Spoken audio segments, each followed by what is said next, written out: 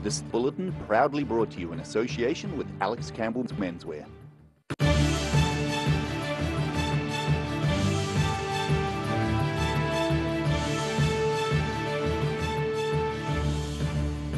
Tonight on the South Today, a Dunedin-based Paralympian has been immortalised in the digital realm ahead of this year's Tokyo Games. Dunedin people living with Parkinson's disease are regaining some freedom of movement through dance. And we visit possibly the most environmentally aware school in the South.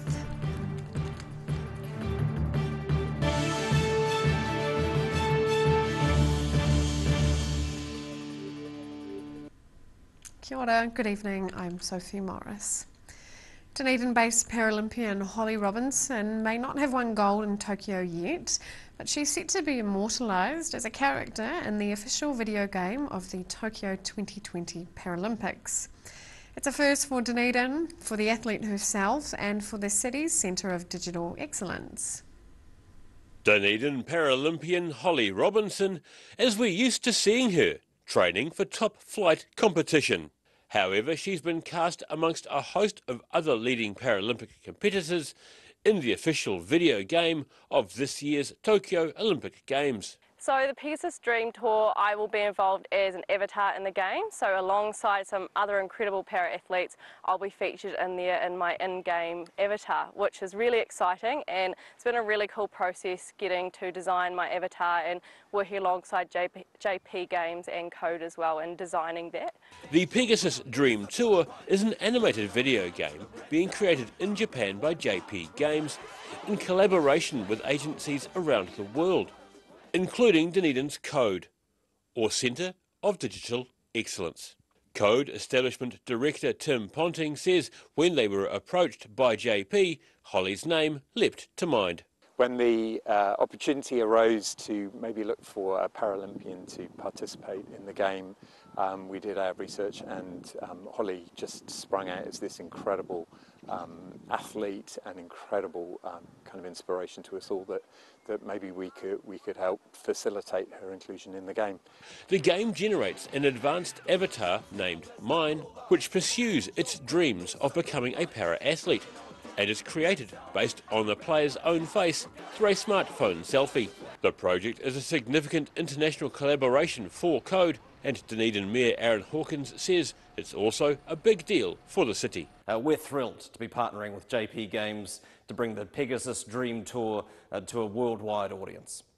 Holly Robinson is the only New Zealand athlete featured in the online role-playing game, and says it will do amazing things for parasport. And it will also be great for young kids and young teenagers here in Aotearoa to be part of a virtual Paralympic Games and experience what it's like competing at those and competing in some of those sports. And I think that's really cool, and it's really cool that we may get some people that have shied away from sport or have not been involved that may take up sport because of this game, which is really exciting.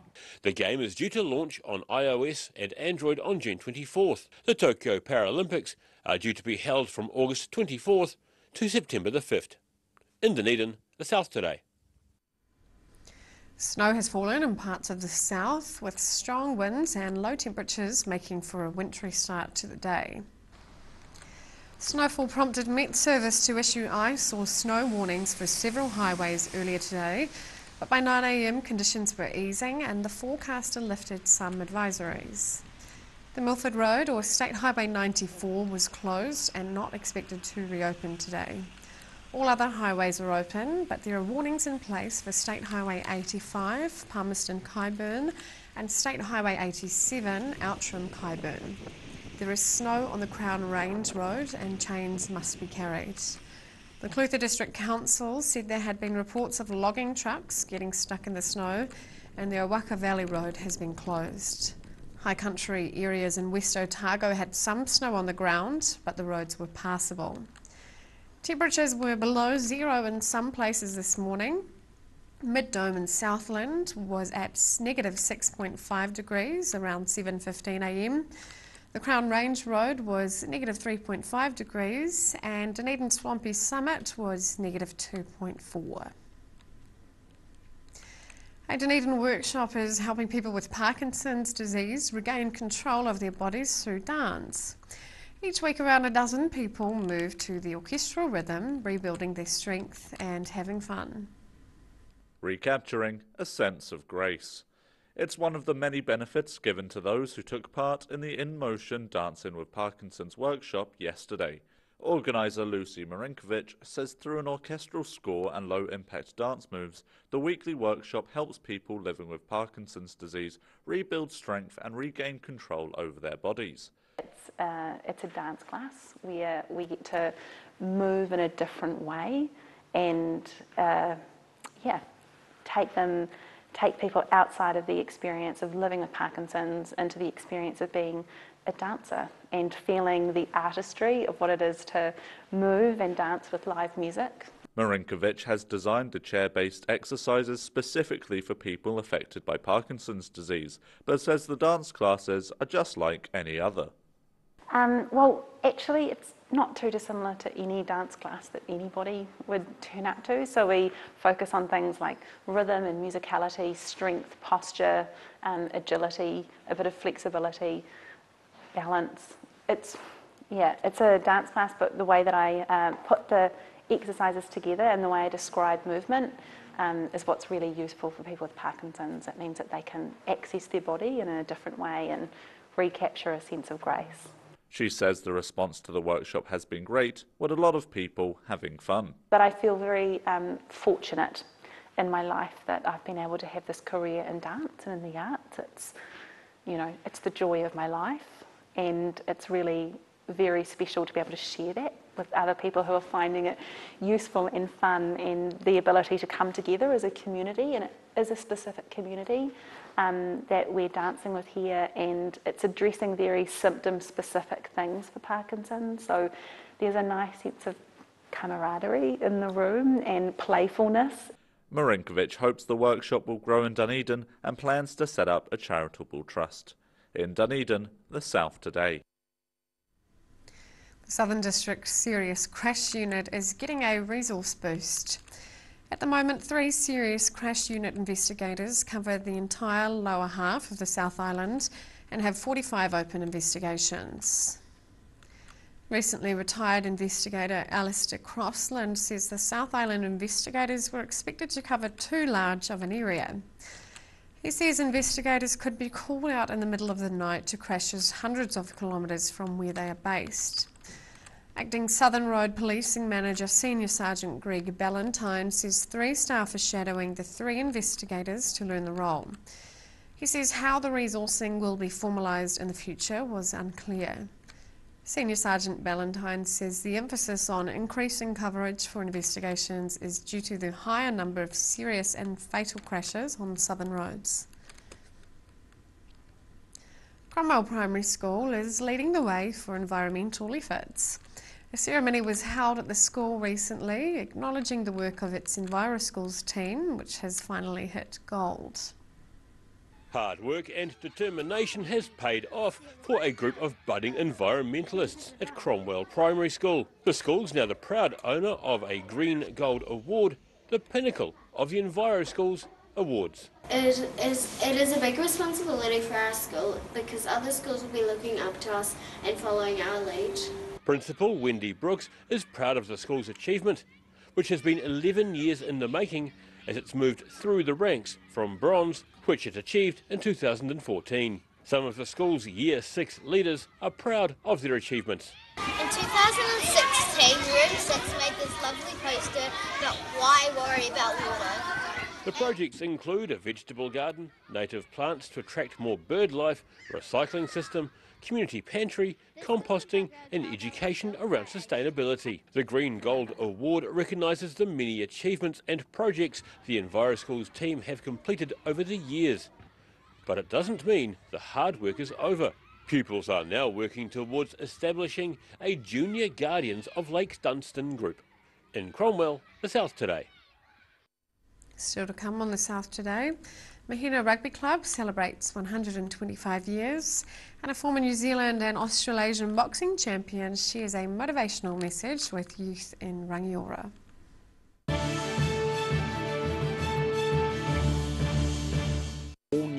episodes of Put Some Colour in Your Life are now screening on Channel 39. Take a look at Australian artists and the techniques they use in their studio. Put Some Colour in Your Life. Tuesdays, 7:30. Hi, Lindsay here from Alex Campbell Menswear. We've opened another pop-up store in Invercargill. It's for a limited time. We're in D Street, 201, right beside the Lone Star. Come and check us out. We've got some fantastic deals for you. We've got moleskins, we've got every sort of shirt, worn ones, work ones, business, merino knitwear, jeans, trousers, you name it, the list goes on. It's such a big deal. Come and see us. Alex Campbell Menswear, it fits. Alex Campbell Menswear, pop-up store, D Street, Invercargill. A poorly maintained heat pump can lose up to 35% of its output. The Mr. Heat Pump Cleaner team are experts. Their specially developed chemical wash is totally biodegradable. Call Mr. Heat Pump Cleaner and get the job done by the professionals.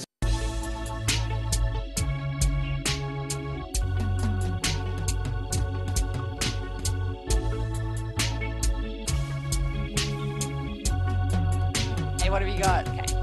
Chicks World, party time, excellent. Love it.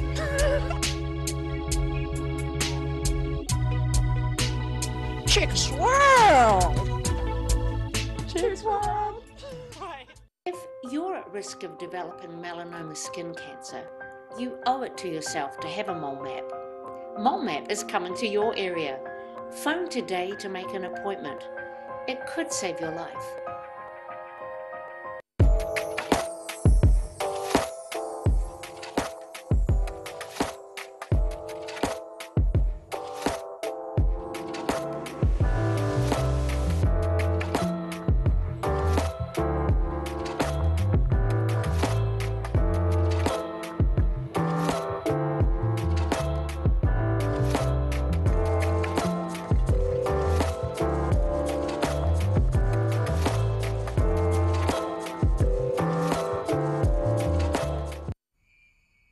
TV, our favourite babysitter. But it can be tough keeping up with what our tamariki are watching.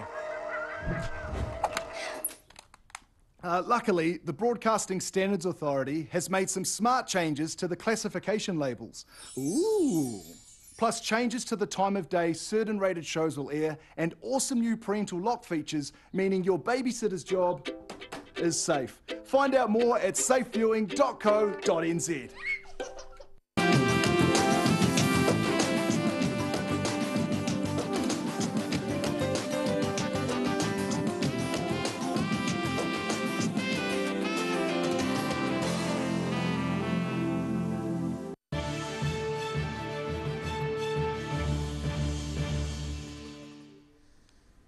Welcome back. A mariner aboard a ship in Bluff is allowed to disembark after he returned a negative COVID swab, and the Ministry of Health deemed his earlier positive test was a result of a historical infection. The Ministry of Health says the man had been at sea for 25 days. He took a test in order to disembark to receive medical treatment. Experts have assessed the level of risk to public health as being negligible. Further testing was undertaken to confirm the infection was historical. The Ministry of Health say a swab taken this afternoon has come back negative for COVID-19. Being now middle-aged didn't stop former players from Maheno Rugby Club getting back together for a celebratory match. The group got together to acknowledge the club's 121st anniversary. As part of the club's 125th Jubilee celebrations, 30 former Maheno rugby players competed in the Golden Oldies match against Oamaru's Excelsior. The game was part of the second day of the club's two-day celebrations, which were filled with a range of matches from Ripper Rugby and moving up the grades.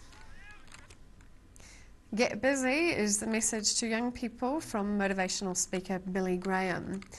The former New Zealand and Australasian boxing champion spoke at a fundraising breakfast in Rangiora, saying young people have much to offer if adults support them. After a year away due to COVID-19, the annual Big Brothers Big Sisters of North Canterbury fundraising breakfast packed out Rangiora's Baptist Church Hall recently.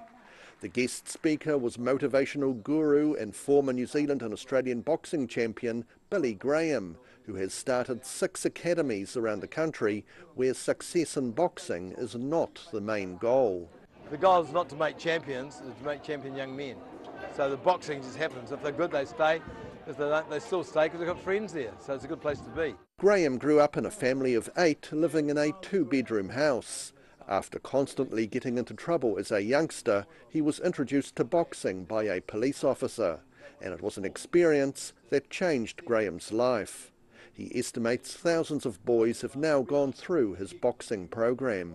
We mentor all the kids, we try to change their direction, we get them so busy and they're training so much they haven't got time to get into trouble.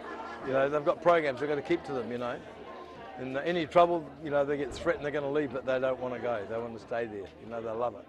Now at 73 years of age, Graham has no intention of slowing down and credits his vitality to staying young at heart. I'm always getting time to grow up, you know, I'm not in a hurry to do that. And Graham's advice for young people is that they should watch and listen to absorb the lessons in life. Well, they've got enthusiasm, energy and experience from the past, from granddads and dads and uncles and that. If they've got their eyes open and their ears open, they can wiggle their ears, they're listeners. If you're a listener, you're on the journey. The breakfast event was made possible thanks to the generous support from local businesses and the community, who donated food and catered the event. In Rangiora, the South Today. After the break on the South Today, redevelopment of the Lancaster Stadium in Christchurch is on track, and we check out the weather.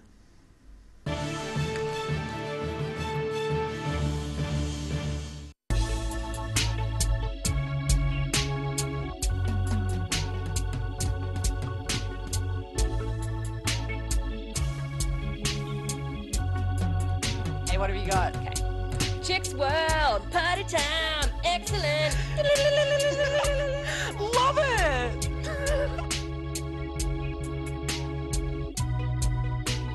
Chicks World. Chicks World. If you're at risk of developing melanoma skin cancer, you owe it to yourself to have a mole map. Mole map is coming to your area. Phone today to make an appointment. It could save your life.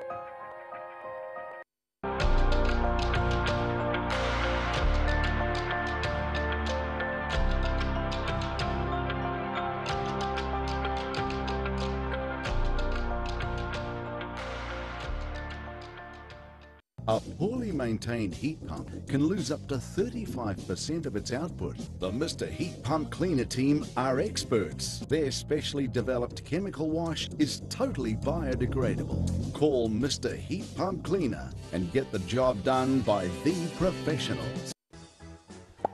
Hi, Lindsay here from Alex Campbell Menswear. We've opened another pop-up store in Invercargill. It's for a limited time. We're in D Street, 201, right beside the Lone Star. Come and check us out. We've got some fantastic deals for you.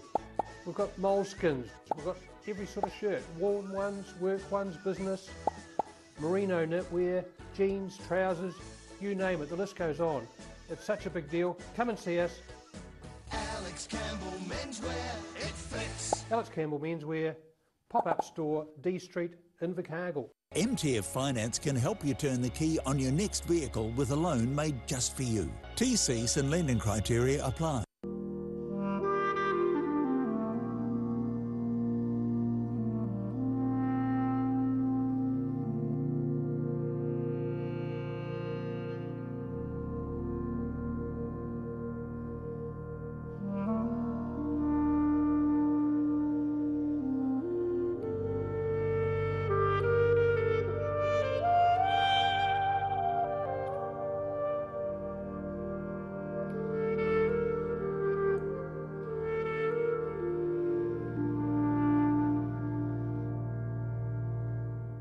All new episodes of Put Some Colour in Your Life are now screening on Channel 39.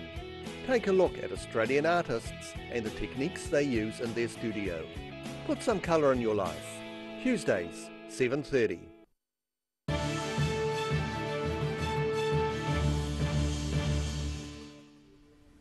Welcome back.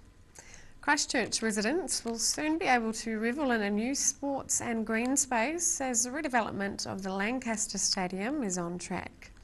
Like many buildings, the stadium was demolished following the 2011 earthquakes, and by summer, residents will be returning to run around its fields. Christchurch's Lancaster Park redevelopment is ahead of schedule. That's the message from Christchurch City Council Head of Parks Andrew Rutledge, who says the new sports and green space will be open to the public early next year. We'll be inviting the local community in particular to help us design the future, and there's funding in the draft long-term plan for that to occur over the next 5 to 6 years. We're pretty confident that in summer next year we'll be opening the park to the public, so you'll see beautiful green fields, some basic facilities, the heritage gates will be opened, and the community will be using this park every day. The Lancaster Park Stadium was demolished due to earthquake damage, and it's been no easy feat extracting the foundations, with 40 tonnes of steel being removed each day. Rutledge says the space will have sports fields and a cricket block, with the next 5 to 6 years focusing on what the community wants. Then the really exciting stuff starts where people will get to use the park, understand it, and then think about what it looks like going forward, what they'd like to see. Do they want playgrounds? Do they want community facilities? All those sorts of things. In Christchurch, the South Today. And now recapping tonight's top stories on the South Today. Dunedin-based Paralympian has been immortalised in the digital realm ahead of this year's Tokyo Games. Dunedin people living with Parkinson's disease are regaining some freedom of movement through dance. And we visit possibly the most environmentally aware Enviro school in the South, who've just achieved a high honour.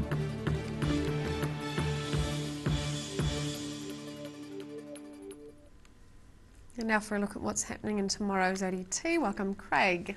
Good evening. Good evening. Some huge success for a Dunedin tech company today. A business called Timely has been sold to a US commerce platform. Now they're not saying exactly how much, but the word is it's in excess of $100 million. So some big bickies there. It's a company that produces cloud-based appointment management systems. Who would have thought there was such a thing? It sort of works in the beauty and wellness industries. So. Pretty huge turnaround for it, really. It was like so many businesses in COVID was wondering where its future lay. A lot of its customers obviously were shut down as well, so not a lot happening there. But they used the time wisely. Also tapped into the government wage subsidy as well, to the tune of about $500,000, and come out the other side. And quick to note that they are paying back the subsidy now that they've had success. So some great news for a Dunedin company there. Nice. We've got more on the countdown stabbing of last week as well. Staff have asked the company throughout New Zealand to look at security in all of its stores in the wake of the incident. Union representatives carried out a survey at the weekend with staff, and 70% of them say they've experienced aggressive behaviour from customers, which is a pretty staggering figure really when you think about it. I mean, the job they're doing, and it's probably reflective of all supermarkets throughout New Zealand, so yeah, some big work to do on that area. Our food pages, we talked to Nova chef Kane Banbury. He's another one who's, I guess, benefited from COVID, if there's such a thing. Prior to that, he's working 80 hours a week in restaurants in Queenstown, but with them closing down at COVID, he had a bit of a reset and went to Otago Polytech, the Cromwell campus, and studied horticulture, and has now moved away there. He's back working in the same industry at Nova, but looking to produce local produce, that type of thing for the business as well. So he's making great waves. And just finally, a bit of a crisis in Dunedin club rugby at the moment. Lack of referees. It's got to the stage that some referees are having to do 2 or 3 matches in a Saturday. 4 referees and 70 odd games that need referees, so real shortage. And it's getting to the stage where some grades may not end up with referees at all, that's senior grades. So that's a bit of a concern. They're asking clubs to try and nominate a player within the club who can maybe train and help out with some of the lower grades. But yeah, a bit of a worry. I mean, I think we've all had a bit of a crack at referees from the sideline from time to time, but they do a great job and need to be supported. So that's us. Alrighty, thank you, Craig. And now for a look at the weather. Tonight's weather proudly brought to you by Mole Map. Beginning with a southern view, some of the light dusting of snow today.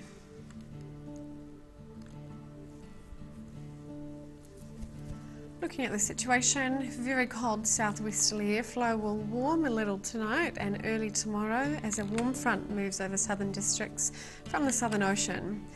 Westerly airflow will continue for several days more.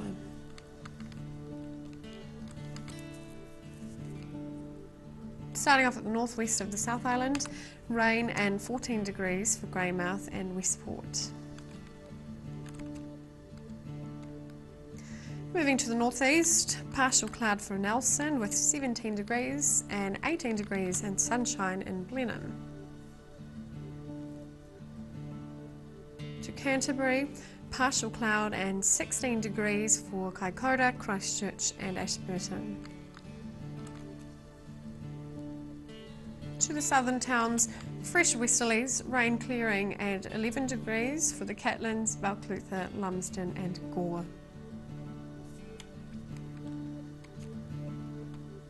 To the Southern Lakes area, moderate southwesterlies and some cloud for most places with 12 degrees in Wanaka and Alexandra and 11 in Queenstown. Te Anau can expect fresh westerlies, rain clearing and 10 degrees. To the northern towns, moderate southwesterlies for the area. Timaru can expect some cloud and 14 degrees. Oamaru showers, clearing and 13. And inland, Twizel and Umarama should be fine with 13 degrees. In Dunedin, further wintry showers tonight with some sleet and strong to near gale southwesterlies with an overnight low of 4.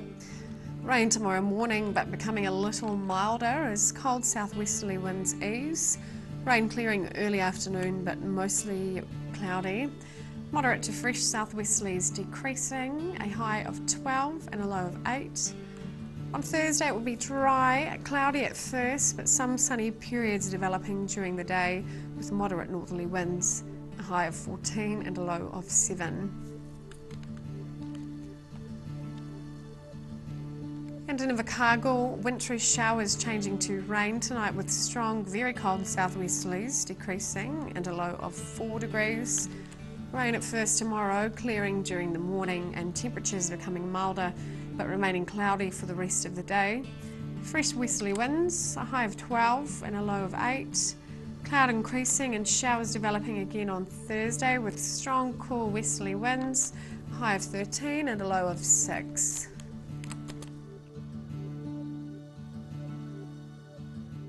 That's all for our news this Tuesday. For the latest news from the southern region, head online to odt.co.nz or follow Channel 39 on Facebook and YouTube. Thanks for joining us. Ka kite anō.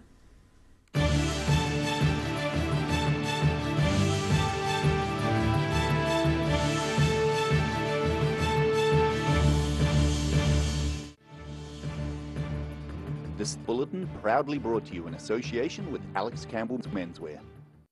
Supporting local content so you can see more of New Zealand on air.